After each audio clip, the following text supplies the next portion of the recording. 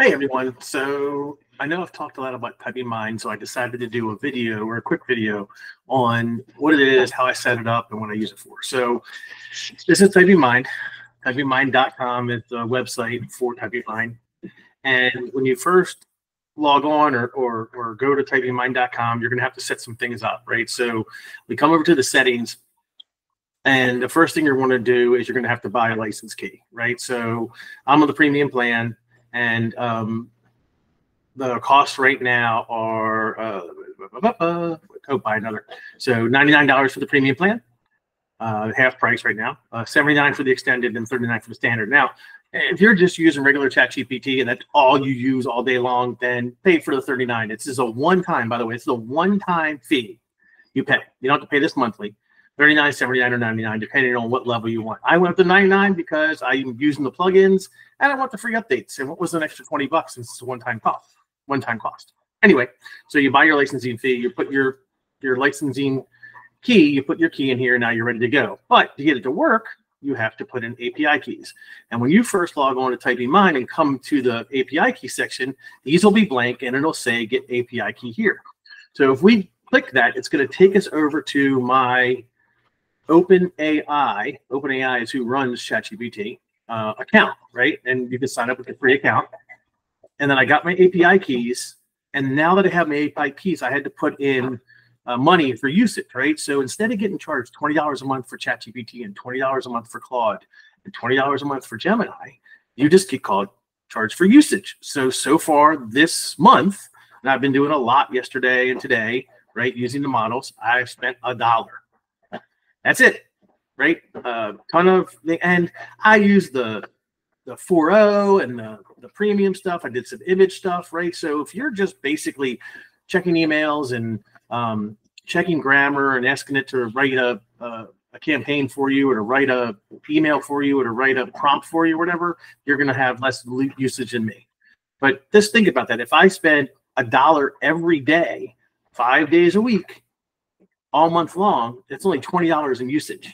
And that's, what you would spend just for one model. And I don't spend nearly that. I mean, this is high for me. So in average, I spend between $10 and $20 a week across 3 models. And because as you see, I have API keys for all the models. Let me go back to TypingMind. So I have one for Anthropic, that's Claude, and one for Google Gemini. And once you do that, you can add what they call plugins, right? So plugins, so you want to do web searches, you want to do perplexity searches, you want to use Dale for image creation, Stable Diffusion for image creation, image search, all these things.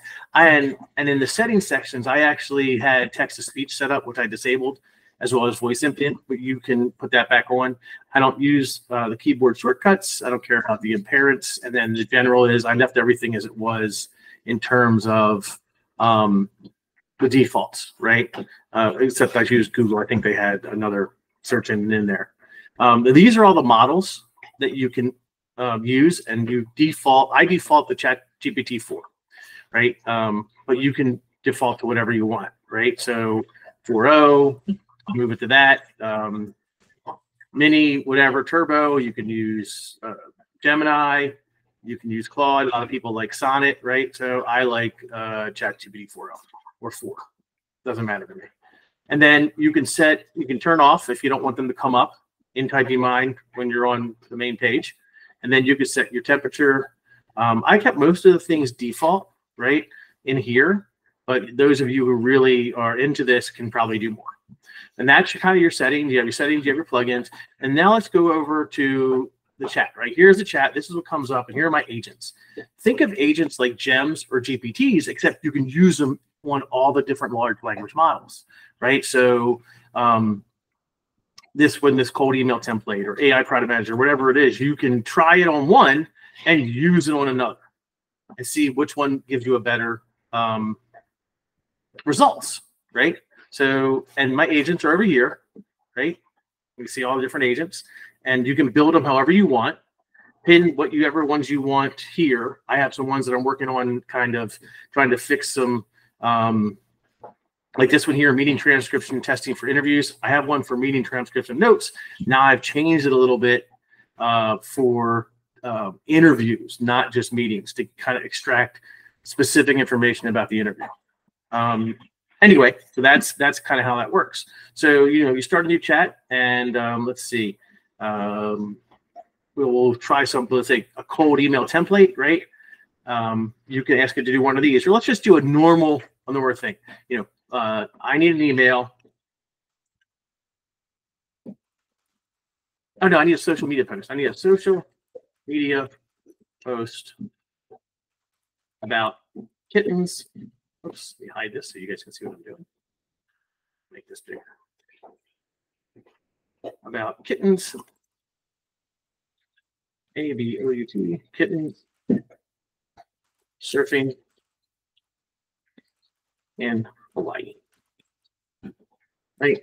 So ChatGPT is going to make kitten surfing in Hawaii. It's going to give me a social media post, whatever it does. Now, I want to see what one of the other ones did. So I'm going to go to Cloud Sonnet and hit regen. I don't have to change anything, right? It's going to go with the blue. I need a social media post for kittens surfing in Hawaii. I'm going to hit regenerate. And now Claude is going to do that for me. And what's also, while this is doing it, this is really cool, and it's using Dale, so I think it's going to make a picture for us. While it's doing that, if you look over here, I actually have a Chrome extension that TypingMind, this is because of Cale Campbell did this, told me about it. TypingMind can now run anywhere on my sidebar. So if I want to reply to someone's email, I can drop it in here real quick and say, reply to this, and give it a nice tone or give it a shitty tone or whatever. Go back to TypingMind.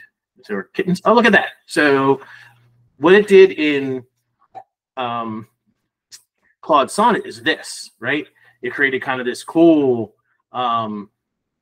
picture of these cats typing, and we could change it again and come down here to Gemini, right? And hit regenerate. And then what's Gemini going to do, right? They did 3 different options for us, right? And this was just all I did was type, I need a social media post about kittens surfing in Hawaii, and I tried it against all 3 of them, right? Gemini, Cloud, and Sonnet, right? And if we can, get to the past ones. I don't know. Oh, here it is. We can see the ones that the other ones made.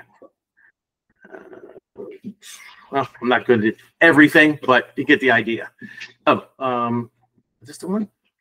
Yeah. So you can do so much with it, and you're all in one place. You don't have to jump from large language model to large language model. For those of you who have seen, I've been talking about doing the meeting transcription notes. I'll kind of do one of those real quick. So this is the ChatGPT that I built. I'm not going to show you my other one because I'm not sure it's ready for prime time yet. But for that, what I do is I take I got to get to my Drive folder and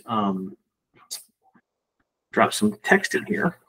And when you drop the text in, it'll do it. It'll take the text and then make it into a summary for you. So if you record your conversations or do a team meeting and you record the meeting, you can transfer that into text using something like Otter.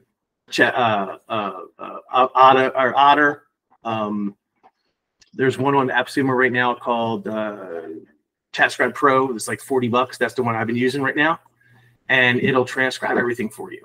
Oops. Let me get back to here. Okay. And for whatever reason, I can't get to my Drive to show you guys. Here we go. I can get to my Drive. And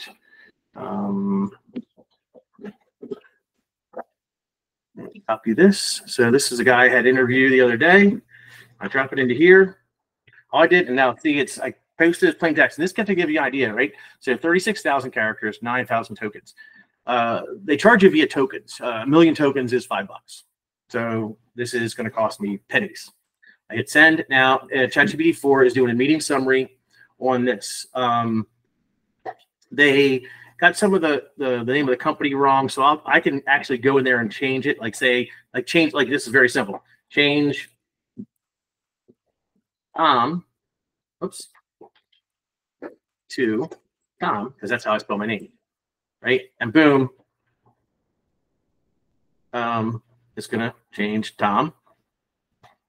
Right? I can change Matt to Matthew. I can change my client's name.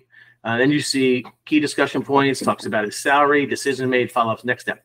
And if I don't like this one, again, what we could do, now maybe because I had the Tom to Tom, it might not work as well, but let's just check what Claude Opus does. So regenerate using Claude Opus. And I don't know, it might just think to do that. Oh, it did it, right? So now Claude is going to do it. Now it may do it differently because, in fact, it's taking what was there and not changing it, just changing Tom. So what we're going to do is do a new chat. It's just show you guys what it looks like with Cloud. Paste those same notes in there, and then use Cloud Sonnet. I will use Opus, see what Opus does, and hit send. So this is going to be different than what ChatGPT gave us, but I'm definitely going to get my names wrong. And it's telling you what it's doing, right? So this is different than ChatGPT. This is actually telling you what it's doing. And now it's creating and it got my client's name right. Wow, this actually is doing a much better job than what ChatGPT 4 had done. I haven't tried it in here. And it's giving me my action items. And I'm actually impressed that it spelled my client's name wrong. Great, getting my name right. So that's kind of cool. So it shows this is the compensation of the job, right? And this is what he's making. So the new ChatGPT I'm working on, or the new GPT agent I'm working on, I'm having it remove this stuff and only go after Matt's background. That one's going to be called, as you can see from here, meeting transcripts and testing for interviews, right? So I'm kind of messing with this to test for interviews.